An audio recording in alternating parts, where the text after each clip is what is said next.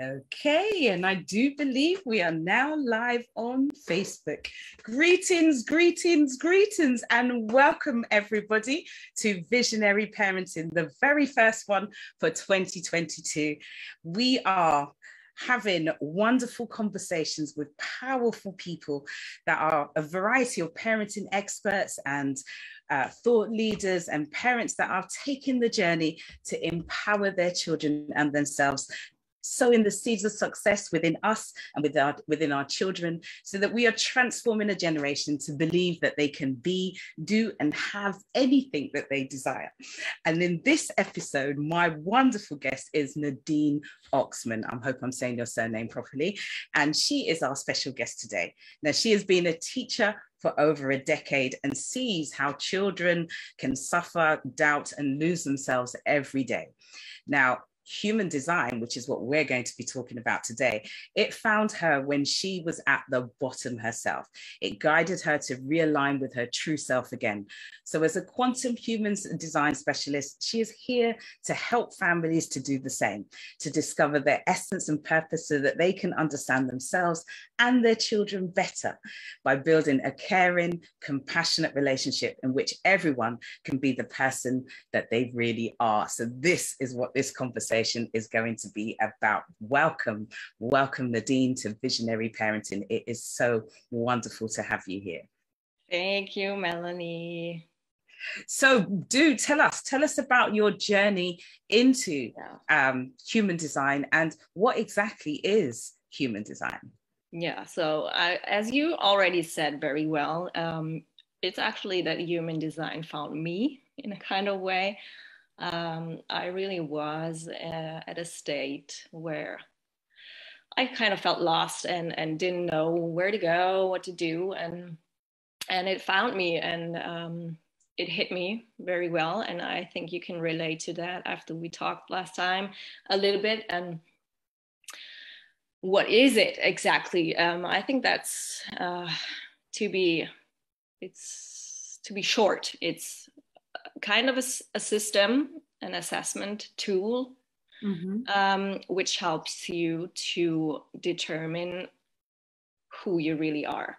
So to go into a little bit of detail, it's a combination of Kabbalah, it's a combination of I Ching, the Chinese I Ching, and the chakras, and also what did I forget now? The chakras, I Ching, Kabbalah, and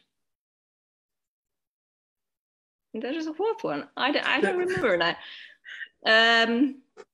Anyway, so with these kind of fundamental basic information, you can pull up a chart. And this chart is like a blueprint of yourself, as you can see it. And in this blueprint, it's kind of the detailed information for, let's say, how you can make decisions according to your type, how you communicate with others according to your design, how you can energetically align with yourself more. And it's a great experiment, to be honest. And it's not, your chart doesn't say that's who you are. It just gives you a frame, and you can experiment with it, and you can try to figure out, so what does this mean for me? If, let's say, this center is defined, or if this channel is defined, or what does it say about me, and how does it play out for me in my experience? And it's a very nice guideline to go along with and to explore and to find back to yourself. So for those that may not know, what is Kabbalah, and what is, I mean, I think most people know the chakras, but they may not understand what Kabbalah is, and therefore just so that those that are absolutely new to this way of Kabbalah, thinking so Kabbalah is like the this belief of the afterlife. I think that's the most important part that goes into the human design system. Like this connection to universe, and that you're a part of something bigger, and that there's a plan for you laid out, and you just have to be yourself to fulfill this plan. And the chart is just this blueprint, as I said, or this guideline to being yourself. And so the chart is very specific to you, right? It's not just it's a unique chart. It's a unique chart. Way. Okay. Yeah. And how do you get the uniqueness to that person?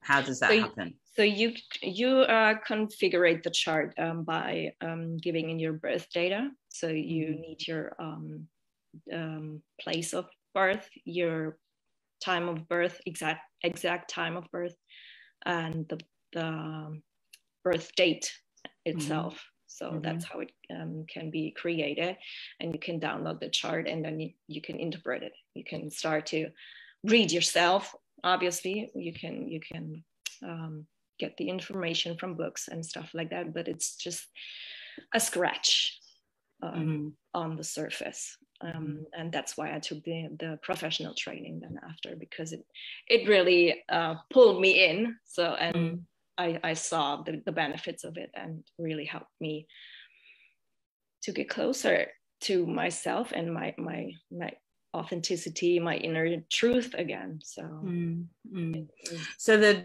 data for me, when I hear you describe that, it's like you're taking your birth date,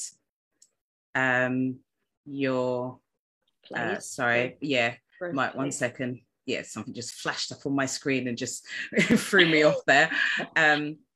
So it's your birth date, your place of birth, and the time you was born. Yeah. And it's using that data. And so what, because to me that reminds me of like astrology charts. Right. And that's exactly the fourth pillar I was missing before. See how it goes in circles. Yeah. So it reminds me of astrology charts, and then that's to me, I always describe it as like where the stars were aligned and you were created. So there's that kind of energy that comes from the star alignment and how you was created, or when you was created, and therefore you're able to. This is my layman terms of explaining and understanding it. Lame. It's actually that essence of yes. Right. So then using that, then understanding that process is then you then put that into your chart or the chart for human design, and are then able to I gave you your chart, the one I gave to you. This I got out from your birth data. So this is your chart, your blueprint. That's unique to me, or you. That's unique to you, to your time of birth. Right. That in that location, on that hour and minute. Okay. All right. So that's fascinating to because I know that there are many people in terms of, say, for example, astrology and their star signs, and will definitely sort of relate to the traits of their star sign, and relate to where they are in the different moon cycles and things, and understand the essence and energy that relates to all of the natural sources around us. And human design is drawing into all of that. Is that right? Okay, so you did for me, which I thought was amazing, and when we did it, I was blown away by what you was telling me about, and a lot of it did resonate. I mean, some of it was new. I'm not going to pretend that it wasn't. A lot of it was new to me. I had never done human design before, or had my chart read or anything, but reading that and going through that process was quite an enlightening journey. And I could see how it could and would impact both parent and child, to help them through, struggles and issues, when you can identify and see certain things within you based on your chart, or even think, oh, maybe that's where that's coming from, and perhaps, look at certain things in a different way. I found that to be really quite enlightening, and could be a very, and is that how you've been using this tool with families? Yes. I have to say that it's, I think it's crucial that you yourself at least know your chart, have at least heard some things about your own chart as a parent, before you get consultation about your child, because you will not understand your child as much as you will understand your child when you do the reading yourself. Yes, I think it's absolutely that's very true. Yeah, it's leading by example. It's understanding, right. understanding yourself. Just exploring, what does that mean for me? And with that comes the understanding, oh, so this might do this and this to my child, and this might play out like that for my child. There's this much bigger understanding that comes with this. And that leaves you making a much bigger connection. Do you have by any chance like a specific example, perhaps, without obviously? It starts just with the basics. It starts with the type, right? So if you know, for example, your child is a generator, it might be helpful to know that a generator is a kind of very energetic kind of person. And let's say your child is very giddy or cannot stay still and has to move, and we're kind of people, we are going to say, why can't you just sit still for a minute, or just, that's what we do, right? So having this understanding, oh, my child is a generator, it needs to move, it needs to move the energy, it needs to get it out, right? So just this creates an understanding for you to, oh, okay, that I need to create at least some time of the day to get my child out moving, or whatever it is you're going to do with it, but that's the reason. And that creates a much more loving and understanding kind of way, I think. And that's just basic, right? So. So when you say my child is a generator, that means that within human design there's different profiles, different traits that people fall into. So for example, on my chart, when I look at that, I come up as a pure manifesting generator, and a 3-6, right? And that has a significance then on certain, right? So you're the hybrid kind of type, because the manifestor is on itself a type, and the generator as well, and you're the hybrid of it.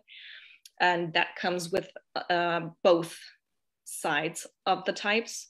So it's a kind of mixture, and which makes it special again, right? So there are 5 types, and also the profile. The profile you can imagine as a kind of a frame, how you interact with others and how they perceive you and your aura or your energy, how you're perceived. That's the profile, that what the profile stands for. And so understanding what those profiles are then enables you to do things in alignment with it, that enables that to come, to bring it into being in its more natural form. So you know where it is that you're kind of heading, or what it is that feels right for you, but there's an understanding to that, and why perhaps you could be feeling that when you're butting heads with something, or and or the other way around, when it's not working. Why is it not working? Because you're not you're not going according to your type, or you're not going after your authority or your strategy, right? So this is an indicator, and then oh, I would be much more aligned if I would maybe try this and that. According to type, according to authority, or okay. And this is what we say, align into your human design, knowing, right. And that's the exploration you have to do for yourself, right? That's the part where you have to go and experience and try and see, how does it work out for me? What does it do for me? How does it show up for me? So it's a continuous work, isn't it? Yeah, It's definitely. as any type of personal development and finding and growing, it's a continuous work. It's not something that you perhaps say have your chart read once and look through and think, No, oh yes, definitely not. No. it's then a continuous thing to recognize and like, oh, so that's where that's coming from. Well, that could be what that's about. And let's see how I can shift the energy on that, if you know, because a lot of the times, because it will show you your positive as well as your negative. It will show you why you keep the sort of hitting into these kind of pits and gullies. Yeah, and it will also show you where you are like conditioned, right? Where you learned to be a kind of a specific way. That's not true for you. It will show you.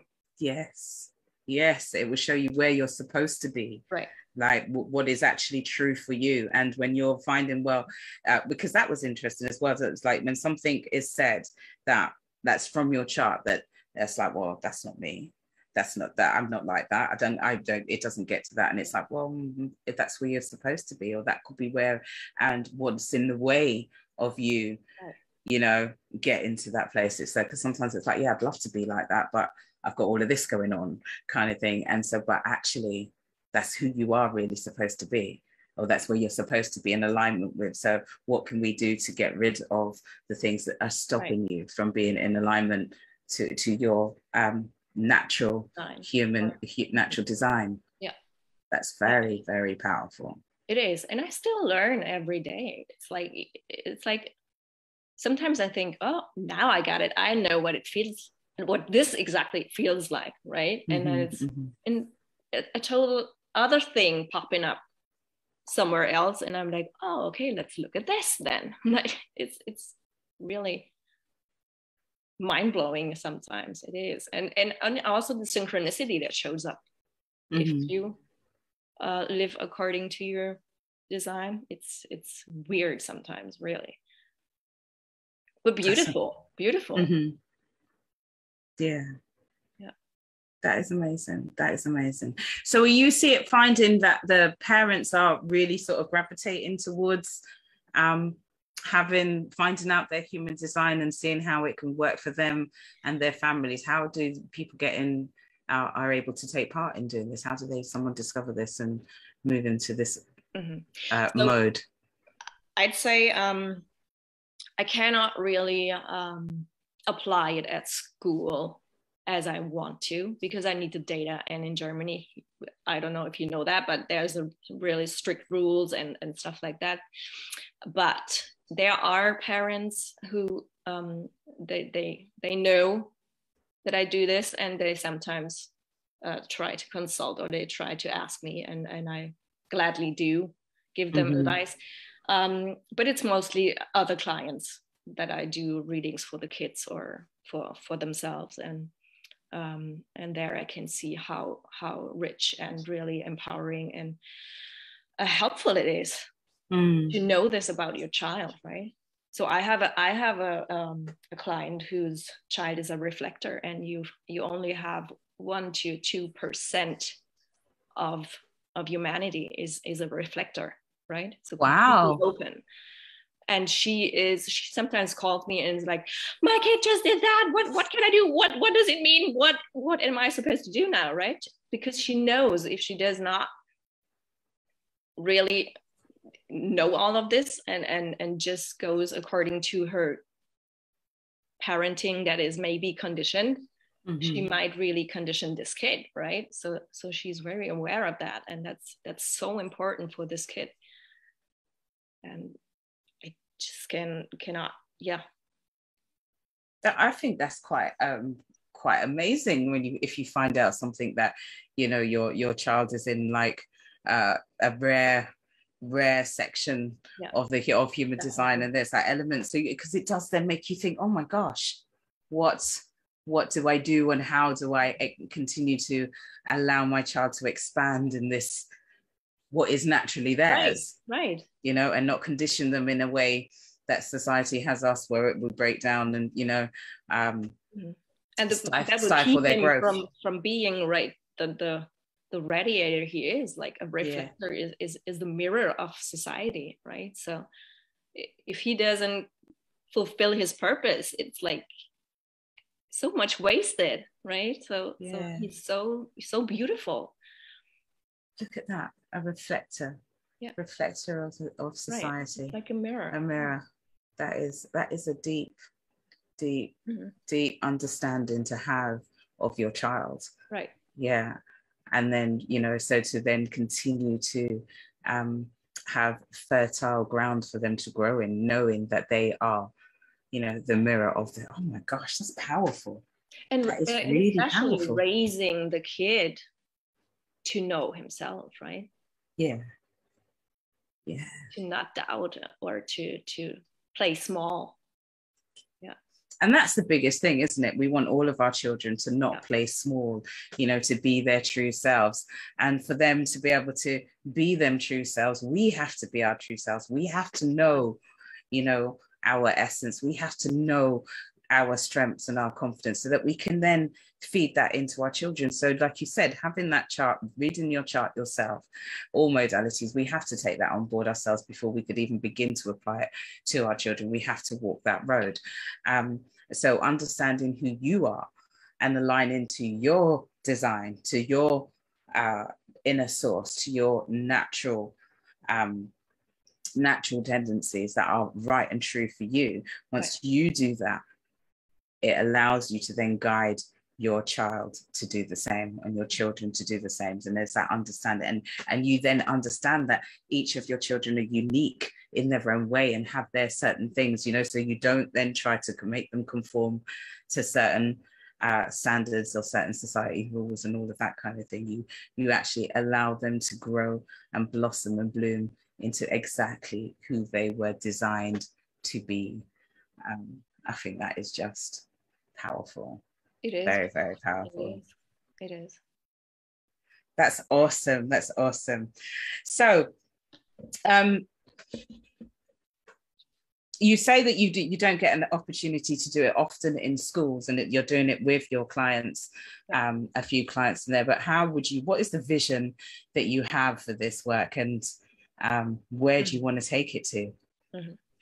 Well, I think it would be very important to know at school, because this is the place where a lot of generalization takes place, and where the uniqueness should be valued the most.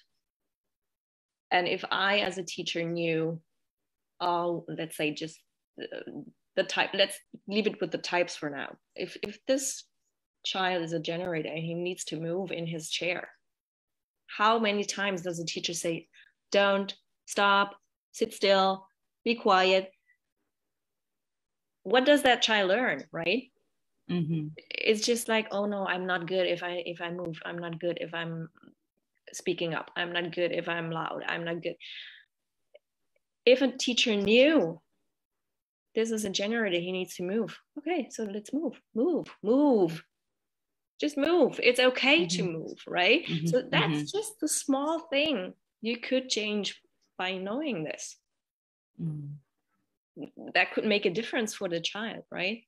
Yeah. So it would be very, very, very important to I don't know, bring it into schools, to make it aware for parents, to make it aware for the older kids, if they can decide themselves, right? To find out, maybe, I don't know, at our school you can do a program for finding a job and something like that. So powerful in respect to that. Get a reading. What are you supposed to do in this world? What are your talents? What can you change? Who are you, right? That would be so powerful. Yeah, for the kids. That would be powerful. That would be powerful. Unfortunately, though, we do know that, you know, for schools to take on board these different ways of thinking, you know, it's a challenge in itself, isn't it? You know, because they have a very much set agenda for what it is that they want to achieve in the schools, and free thinking, open-minded, powerful children is not really what it is, what their agenda is, you know. So again, you know, this is why we do what we do, you know, why we Right. talk to parents outside, why we use different modems, different platforms to reach parents, to show them that there is a different way. There is a way, you know, so many different ways that you are able to kind of get in touch with yourself, find out your strengths, find out who it is that you were destined to be, empower yourself and your children. And that's what the purpose of visionary parenting is about, because we know that our schools are not providing us or our children with the tools to empower ourselves to be magnificent beings. So we have to do it for ourselves. And, you know, and this is what it is about, discovering the ways to do that. So that is fantastic. So again, so you're reaching out and working with different clients. Your information is online on Facebook and around.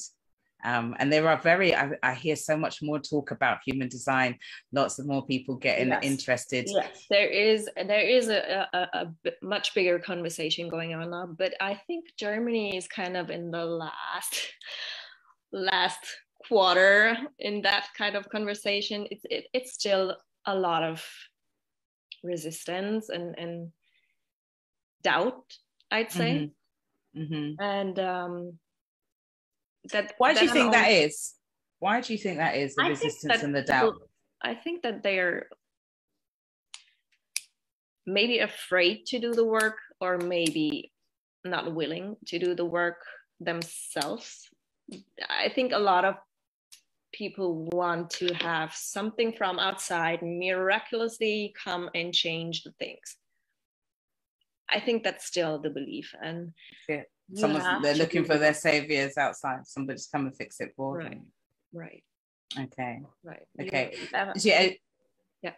Sorry. Say yeah. You have to take the responsibility for yourself and then for your kids.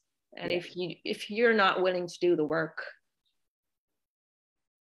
who's going to? Yeah. And that's still, I found that this is still a big block in Germany, at least. Not in other countries though. But still here I have to rely on word of mouth to get new clients, because otherwise people won't subscribe.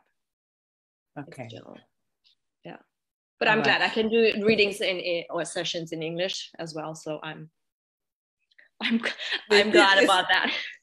That's brilliant. Yeah. So I just had a question come in saying, with your experience, are you able to tell a child's profile just by observing them?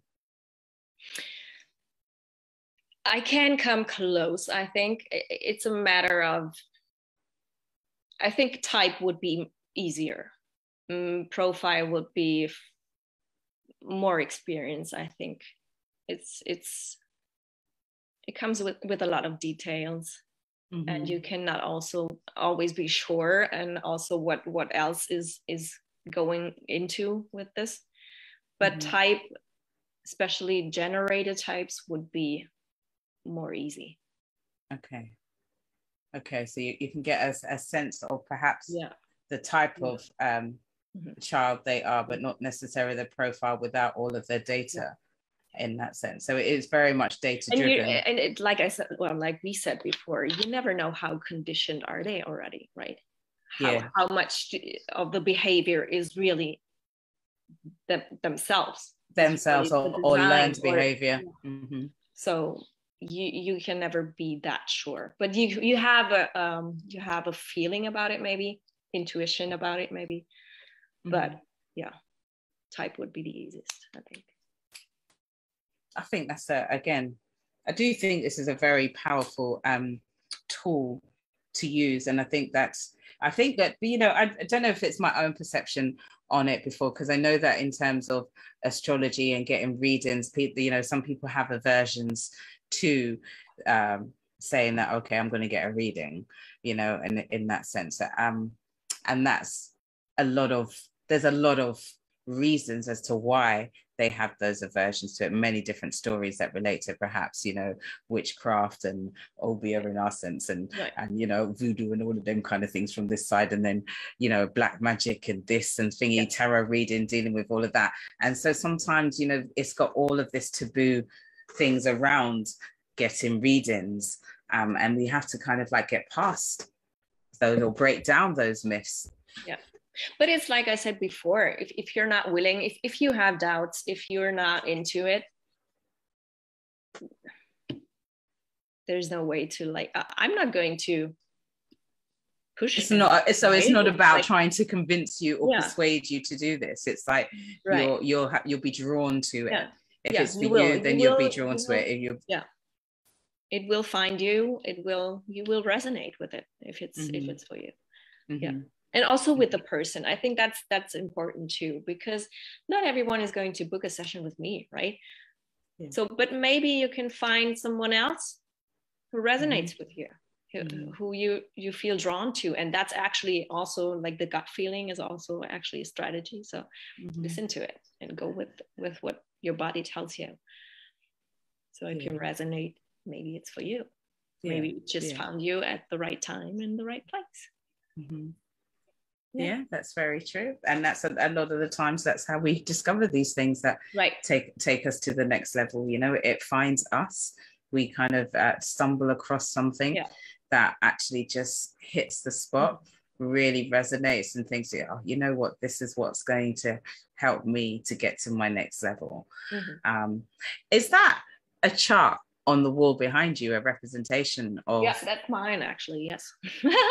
Of what it looks like, of what you know, and that's interesting as well, because it's sat in this kind of like Buddha type position, and you're seeing all the energy flows of the channels around and so forth. So it's a very interesting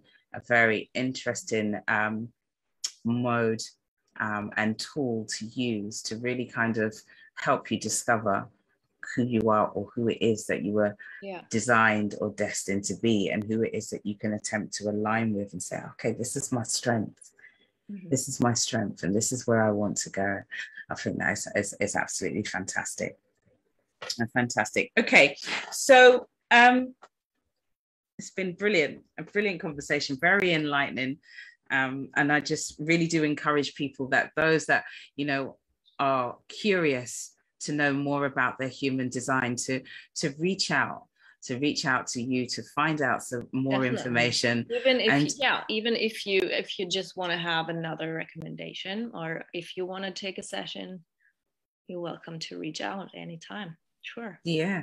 Even in English, of course. Yeah. And I think that's amazing. And again, I just think, you know, if we can encourage people to, you know, if this conversation has landed anywhere within your spirit that has made you think like, okay, I want to find out some more about human design. I want to see how who it is that I was supposed to be, and how far I've been conditioned away from who it is that I was supposed to be, and see how it can help me get to my next level.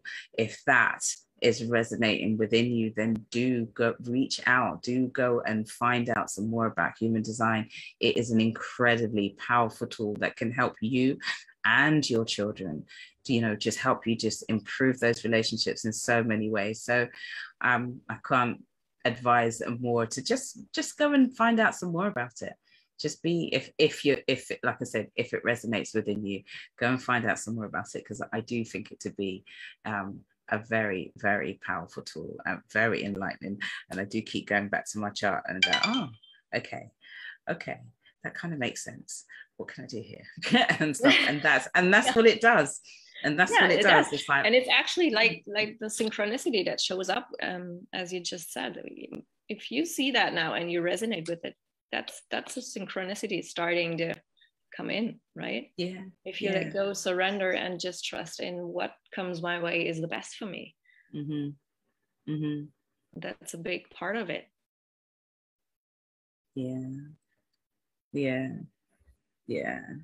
That's brilliant. It's so good, because again, it's like I said, it's like you can look at that and you can see that when you're in those places of discomfort, or I'm not feeling, it's like, well, I'm not really being who I'm supposed to be. That's why I feel so out of ease.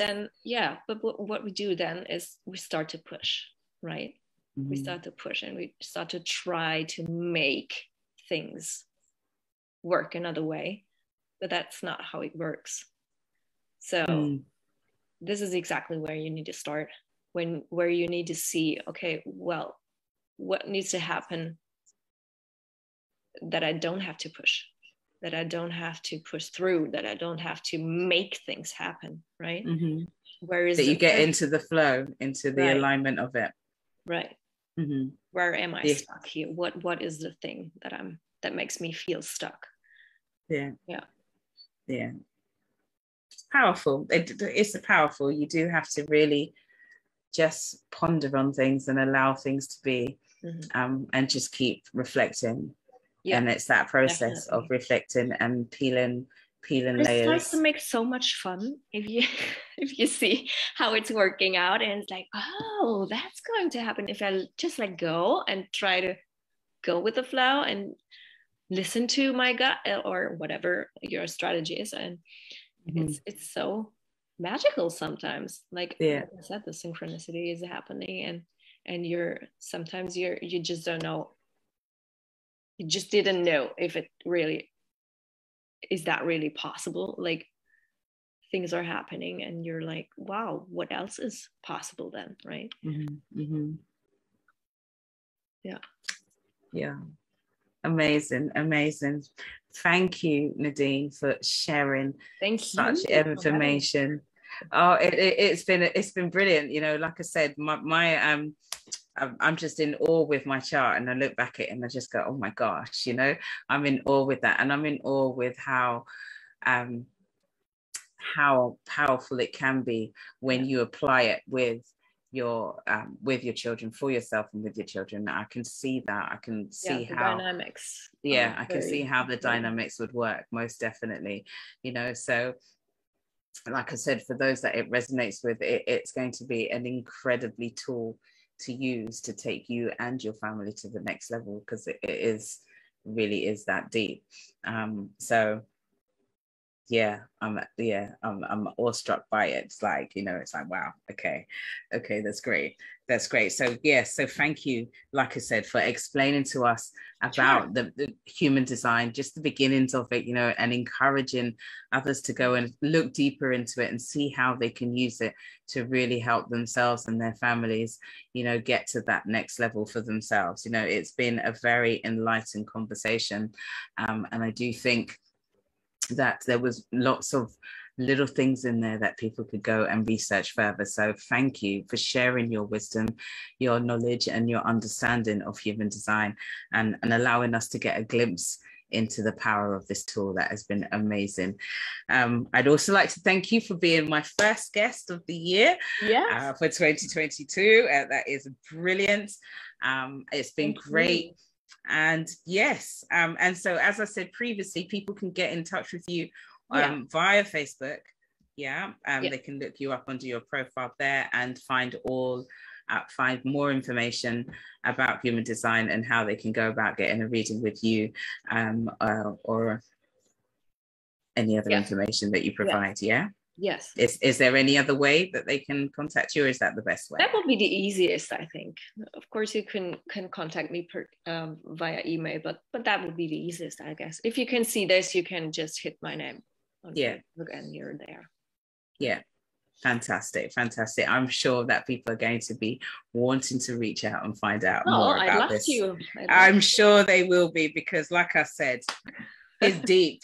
It's powerful. You know, there's a lot to learn about yourself just taking this reading. Just even in that, there's a lot to learn about yourself, and there's a lot that you will go back and keep on and getting more and more aha moments and more nuggets for both yourself and then for your child as well. So, you know, do go ahead and explore that, because it, like I said, it's very, very powerful. Okay, so thank you very much for this episode. It has been brilliant, and we will be back in 2 weeks' time with another guest that's going to be telling us some wonderful things that we can do for ourselves and for our children to transform this generation. You know, as I say, as parents, we are our children's first and continuous teachers, and we must recognize the impact that we have on our children's beliefs about themselves, about others, and about the world around them. both positively and negatively. So let's be the positive and show our children how to be the best versions of themselves by being the best version of ourselves. You know, visionary parenting is here to help and support you to do exactly that. So tune in 2 weeks' time, where we go again to talk some more about how we go and transform a generation. Thank you. Thank you. Thank you for your time, your energy, your love, and your wisdom is very much appreciated. Until the next time, do take care.